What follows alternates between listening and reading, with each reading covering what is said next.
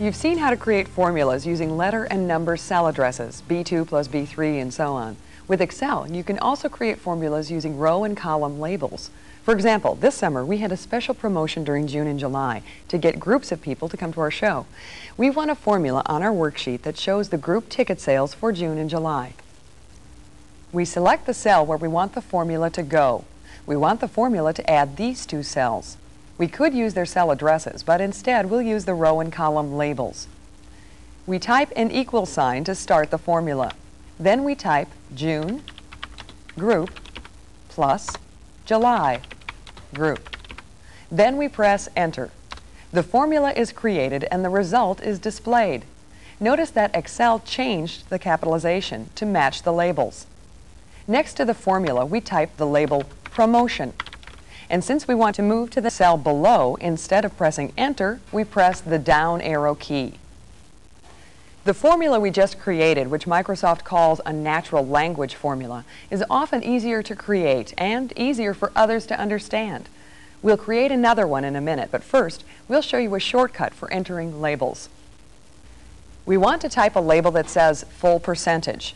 When we type the F, the rest of the word full displays in the cell. If we start typing some text that matches an entry in that column, Excel's autocomplete feature fills in the rest. We can just press Enter to complete it. Then to finish this label, we press the F2 key to edit the cell contents. Type what we want to add, and then press Enter. We use the right arrow key to move to our next cell. Now we'll create a formula that shows what percentage full price tickets were for each month's sales. We'll create a natural language formula, and this time it will be even easier.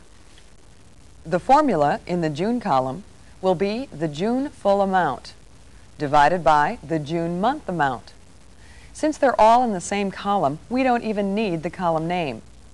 We type the equal sign and then full divided by month. When we press Enter, the result is shown. It's a little more than 74% shown as a decimal.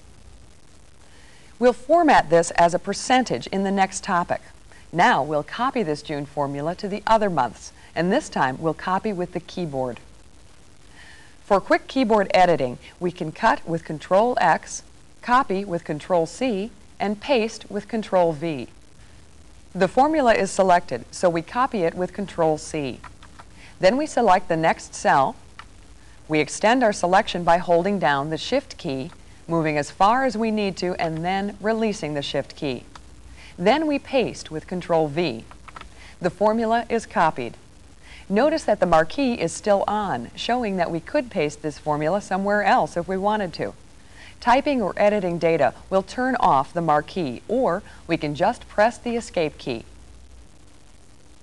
Using label names in formulas makes them easier to read and makes cell addresses easier to remember. Another way to use names in a formula, which is especially useful when we're working with a range of cells, is to use range names. We'll create a range name for the monthly total cells in the summer sales worksheet. We'll name it Summer. Then we'll use the range name in a couple of formulas.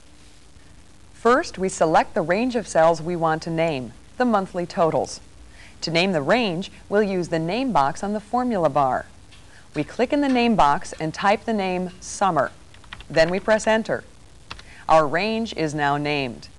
Now we'll use the name in a formula that will sum the monthly totals. We select the cell where we want the formula to appear and type an equal sign. We type the sum function name. Then we type a left parenthesis, the range name, and a right parenthesis. The parentheses display in bold for a moment, showing that they are a matched set. We press Enter. The sum of the cells in the named range is displayed. Now we'll use the range name to figure the average of our summer monthly sales totals using another function, the average function. First, we'll type a label for the average. We select the label cell and type average. We press the right arrow key to enter the label and move to the results cell. We type an equal sign and the function name, average. Then a left parenthesis. If you use range names a lot, it's often helpful to see a list of them to make sure you insert the range name you want. We open the Insert menu and select Name. Since we're in the middle of creating a formula, the only range name command that's available is Paste. We select it, and the Paste Name dialog box opens. We double-click on the range name we want, and it's pasted into our formula. Now watch what happens if we make a common mistake, forgetting to type the right parenthesis. When we press Enter, Excel's Formula Autocorrect feature fixes our mistake and completes the formula. The average is displayed. If the mistake is obvious, like that one, Autocorrect will just fix it. Otherwise, Autocorrect will suggest a correction and let you decide what to do. Our worksheet now shows the data we want, but it's a little too crowded. We'll move the promotion and average information down a few rows. We select those cells. We could use the cut and paste features, but there's an easier way. We point to the selection border, with the mouse pointer displaying as an arrow. We click and hold with the mouse and then drag the selection to where we want it. A fuzzy outline shows where the selection will go, and a screen tip shows the range address. When the selection is where we want it, we release the mouse button. Our row spacing is better now. This method of moving selections is called drag and drop. You can also copy with drag and drop. Friends, Romans, countrymen, lend me your ear. Jim. I come to bury Caesar, not to praise him. Jim. The evil that men do. Jim. Yeah. Later. Okay, sure. What were we doing? Oh, we were going to copy with drag and drop.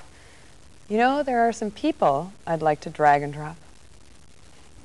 We want to copy the full percentage formula to the total column. We select it, point to the border, and then hold the Control key. The pointer displays with a plus sign to show that we're copying.